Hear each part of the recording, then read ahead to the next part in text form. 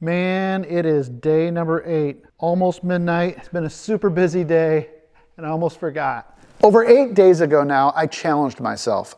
I've wanted to build my dream John Deere garden tractor for years out of all the best parts I've collected, and I've just never got it done. So the challenge is to work on my project every day, no matter how much or how little I can get done, and just keep at it until I'm done.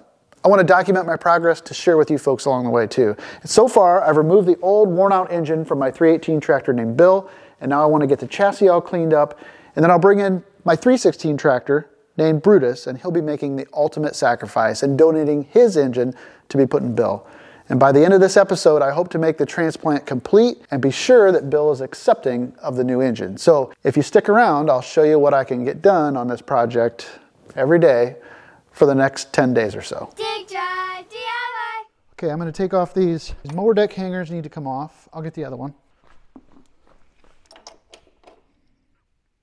All right, I want to take off this power relay so I can pressure wash this and not damage it. Well, it's about 2 after midnight now, so technically I guess I covered day 8 and 9, right? Because, well, it is day 9, it's a Sunday, and I've been dreading today because it's 20 degrees outside, and I'm gonna need the daylight out there because I want to pressure wash this. Need to get it all cleaned up so it's easier to work on, but I've been here dragging my feet, and if I would just suck it up and quit talking.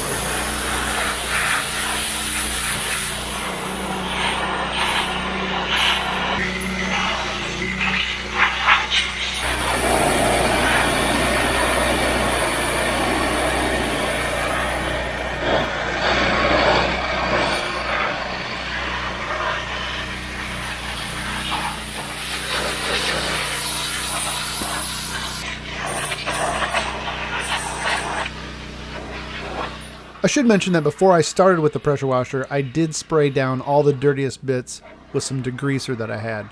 I let it soak for a little while before starting, and it really helped to get all the grease and oil buildup off of the frame and all the hoses and underside. Also, I hooked the pressure washer up to our hot water spigot, and it makes a tremendous difference as well if you're able to use hot water.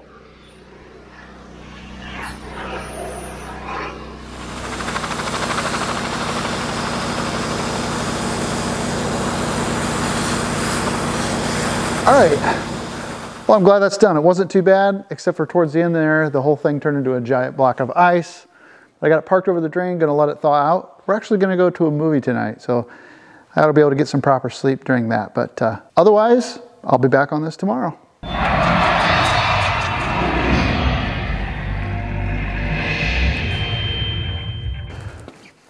Well, it is day 10. I just got this all washed up and it looks good now that it's dry. But today is kind of an informational day, a research day, if you will. I'm trying to figure out and plan ahead for what I want to do for front tires on this thing. I've got these Vetterstein V61 tires that I bought a long time ago. These are 18, 8.5, 8. The stock tires are 16 by 6.5 by 8. So it's still an 8-inch rim, but these are a little smaller. And I want to run the oversized. A lot of times folks will upgrade the front rims to the 400 series tractor, the 420 or the 430. See, there was 2 different runs of the 318, or basically 2 different iterations of the front spindles, I should say. The older ones had 1-inch spindles, and I believe the newer ones had metric. So I want to figure out what I've got. There's just a snap ring holding the front wheels on these things. And this is an older serial number tractor, so I'm guessing it's a 1-inch spindle. No, see, this one is smaller, and this rim does not fit on this spindle. Okay. These look like a match pair. Yeah. So those don't fit. I do have this one from a tractor that burnt up, and I bet you that'll fit. It does. Okay, so that's a 1-inch. Yeah, that's the 1-inch for sure. I either need to get some different rims or see if I have 2 of the 1-inch rims. I wonder if I could put these Vettersteins on those rims. I've got some research to do. It's still working on the project though. All right, we'll see you tomorrow. All right, well, today is day 11 and I'm just gonna do a little housekeeping today. I actually did my research last night. I figured a lot out about the rims. I'm either gonna use the stock 318 rims or try to find some older 400 John Deere rims. They're actually calling for some snow and some really cold temperatures moving in the next couple of days. So I'm gonna start rearranging the shop, getting things put away. I brought in a friend. So Brutus has made his way over to this building. We're gonna get stuff cleaned up the rest of the night and then pack it up and prepare for this oncoming storm that's, I'm sure, to disappoint. But then we'll see what we can do once we're snowed in, maybe. The worst part is I can't paint in here. I don't want to paint in here, so that's gonna be a challenge because I'm getting close to being ready to paint. We'll see. All right, let's get cleaned up at least. Okay, we're up to day 12 and I've brought Brutus in. I don't have much time left for today, so I think I'm gonna pull wheel weights off of this and that'll check me off for day 12.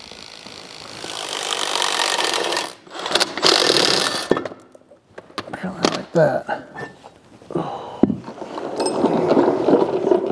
We'll see what one of these little Harbor Freight carts is capable of holding. So I always run a lot of weight on my tractors. These don't have the tires filled with fluid, but I've ran fluid in the past. Just seems like I always spring a leak one way or another, so I fill them up with cast iron and it doesn't leak. These are starter weights, and these are a little bit heavier yet. Looky there. There's another weight on the inside. So I had these 3 weights on these tires. Well, that looks weird. I haven't seen Brutus without the wheel weights on in a long time. Some big meats.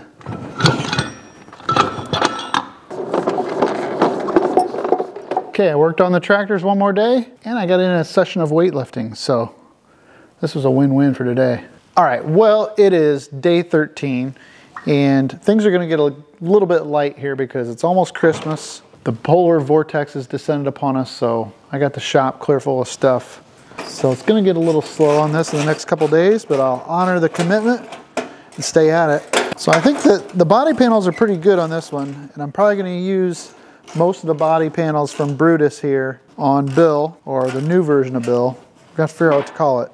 This one I had to modify. I cut this notch in it in order to accommodate the oil cooler hoses that are on the bottom of here. Some days you won't have much in you. Day 14 was the big polar vortex day, and it did let us down on snow, but did not disappoint on temperatures. We had wind chills of minus 40 degrees Fahrenheit, and I spent most of my time that day tending to fires and making the video about keeping 3 fires going. So I've also found that when I attempt to record something every day, I increase my chances that something will go wrong while filming, like not remembering to connect my audio cable to the wireless microphone receiver. So while there is no audio here, I still do have proof that I used what little time I had left at the end of the day to remove a few more body components from Brutus. And I think what I'm saying is I can't imagine putting a good paint job on this tractor because I've kind of used it and abused it and not worried about what it looks like. It's going to be weird to have something nice. Oh yeah, I also realized that I might be overdue for an oil change, so don't judge me too harshly there because it's not as bad as it looks. But this isn't the first time I've had audio trouble, and I can assure you it won't be the last. Day 15, Christmas Eve. We just got home from my in-laws, and now we're back. The girls are snuggled in their beds with visions of sugar plums dancing in their heads, and I can't forget about my old pal Brutus, especially on Christmas Eve. So we're just getting this out, and that counts. See you tomorrow. So it's Christmas 2022.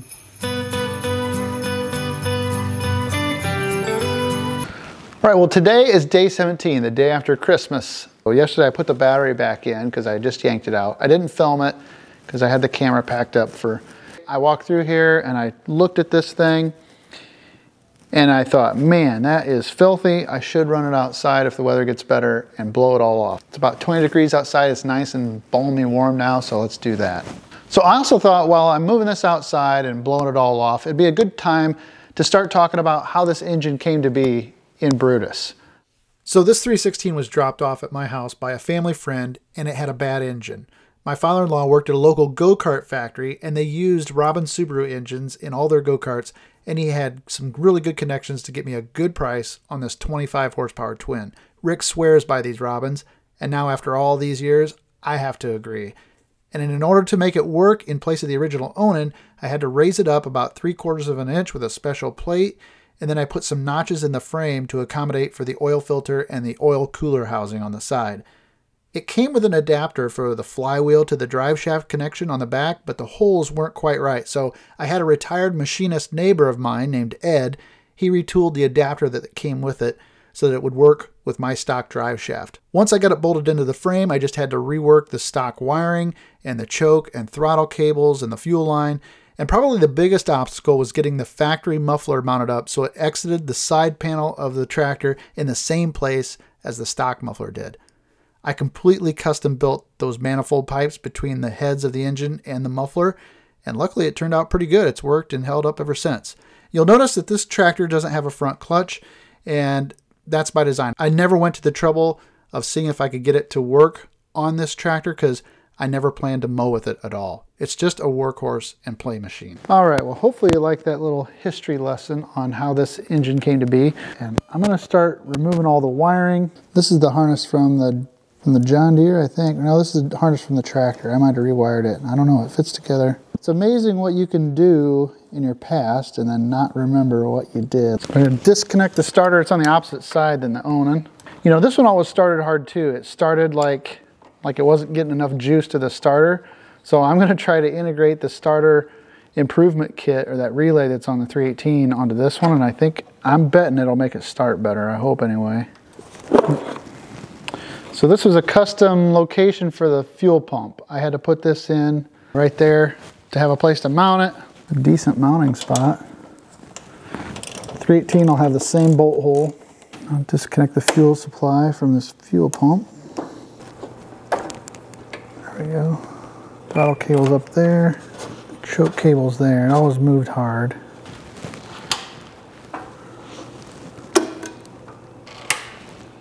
This is a hose that I put on there to connect to my front spray tank. Okay, I think it's all disconnected electrically.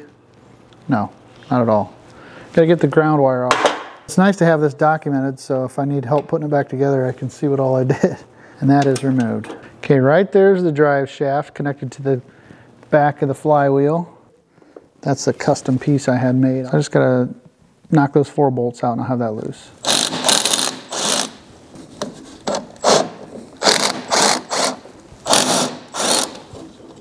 There's 4 out of 4.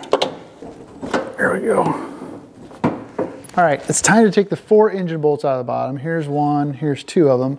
This is the riser plate that I made to raise this engine up to get it to line up with the drive shaft. I drilled and tapped these in the riser plate so that I could put the bolts in through the bottom and just thread them in. 3, 4. Let's give it a wiggle. Oh yeah. Easy peasy. All right. I actually quit last night because I didn't have anything to put this engine on. So it's day 18. Actually spent a whole day with the girls out shopping at the mall. Well, that's something I didn't think I was going to say, but they wanted to go to the mall and they're still at a point where they don't mind me going along. Matter of fact, they wanted me to go, so. And that's when the battery in the mic receiver died again, unbeknownst to me. So I just kept filming and gabbing along like a fool. I didn't know it had quit. But right here, I'm professing my love for these Harbor Freight wheeled dollies. I use them anytime I can, and I think they're one of the greatest shop accessories for anyone that's over 40. Before you're 40, you won't perceive them as having as much value. But believe me, once you start putting heavy objects on wheels, they quickly become worth their weight in wheel weights. So I had the engine all loose and Brutus and basically just needed to lift it out of there. When I did, I spilled gas all over the floor, but thanks to the shop towels from Wes at Watch Wes Work, that wasn't a big issue on the floor. So I wanted to just get the 2 tractors side by side so that I could start modifying the chassis of Bill to accept the Robin engine. I basically knew what all I had to do, but I made up my mind that I was going to get that engine switched over so that I could do a shakedown and a test run before I started painting anything on Bill. So you see this difference in the frame here? Oil cooler. I got to put that notch in that one over there. All right, so we are going to get this marked out and get it cut.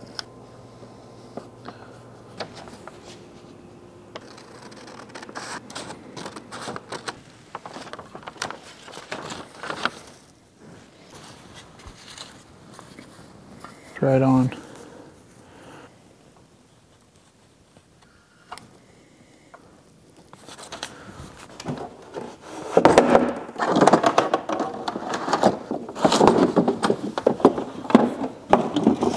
So yeah, I have a plasma cutter. I don't think it's made an appearance on this channel yet though. This is a first. So a plasma cutter hooks up to 220 volts, just like a welder. So I got it plugged into a welder plug there. And then you also need to connect an air line because it uses air to blow the material out. And then this is your stinger. You have to ground it. Probably get a good ground right there. Try to keep the shower of sparks from blowing all over the shop. So a plasma cutter isn't as bright as a welder. You can usually just, I use a pair of sunglasses, some tinted glasses, and then a face shield to help keep the sparks off my face, and some gloves, but it doesn't produce near the heat or the light that a welder would. It's kind of more like a blowtorch. Caught some hot ones in the rag here, covering up this cylinder right here. There's always a chance that it could catch the cardboard on fire, but more than likely, the sparks aren't crazy hot. They'll just bounce and hit the floor. It'll kind of contain it.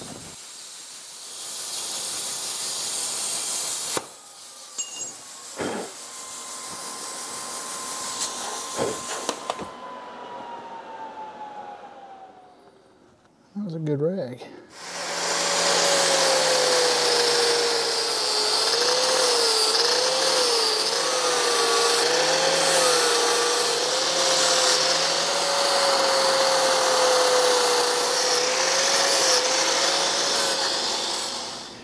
Okay, I think we'll be good to go on that now.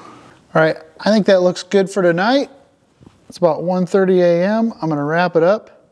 All right, we are 19 days into this, and I think today is the day I'm gonna try to resurrect Bill. I wanna swap the engine over into this chassis just to do a trial fit and make sure everything's working. Primarily, I wanna check for leaks.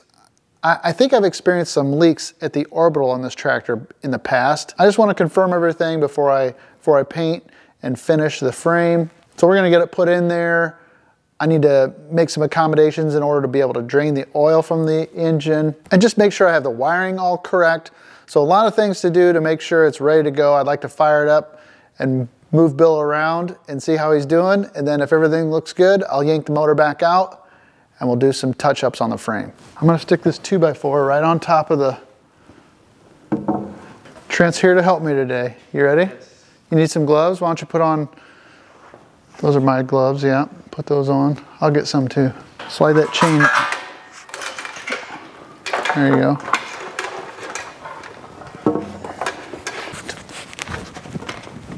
There, that's not bad. Oh, darn it. Okay. Okay, turn the engine so the muffler needs to be in the front. There you go. There you go. All right, next time I'll just use the tractor maybe. All right, I forgot to put the drive shaft back in there, so I'm gonna have to tip the engine forward, see if I can get that in there.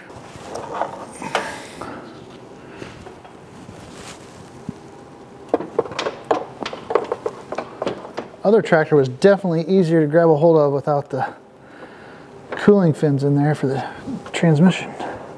Yikes. These cooling fins are hard on gloves. I just barely touched them with my gloves. Dang it.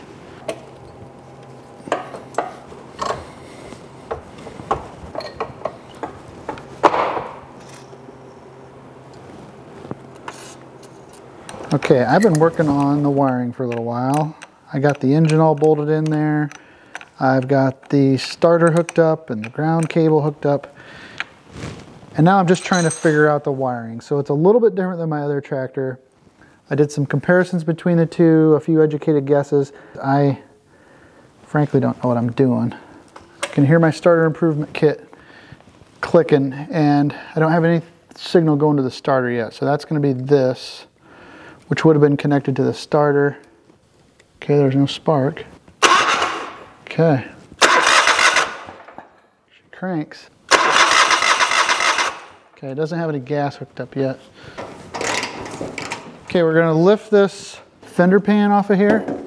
You have to lift it up and it kind of slides up and back off of here, the whole thing. Okay, where are my fuel lines? If it fires, I should have the ignition hooked up right. And if it doesn't fire. Then we got some more. I say we, but I mean me. I haven't got the throttle or the choke cable hooked up, which those I can do after the fact. Those aren't a big deal. I just want to make sure this works and that nothing else leaks or needs attention on this tractor. Theoretically, it's got gas, it's got ignition. I don't know if it's got spark, but here comes the test.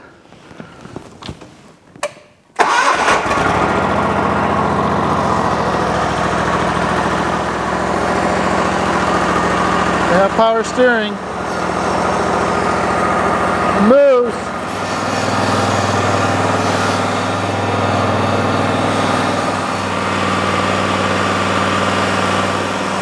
Sits nice and still when it's in neutral.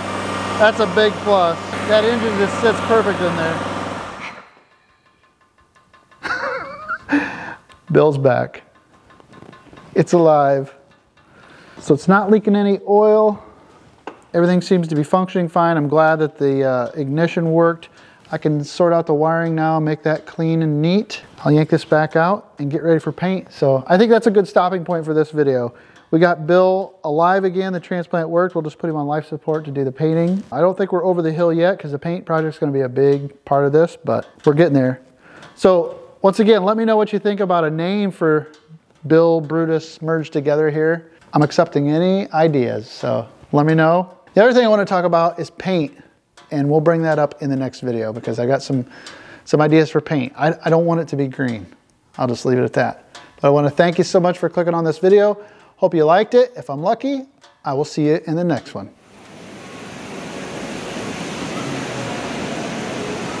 I don't know how I'm here, but we're here.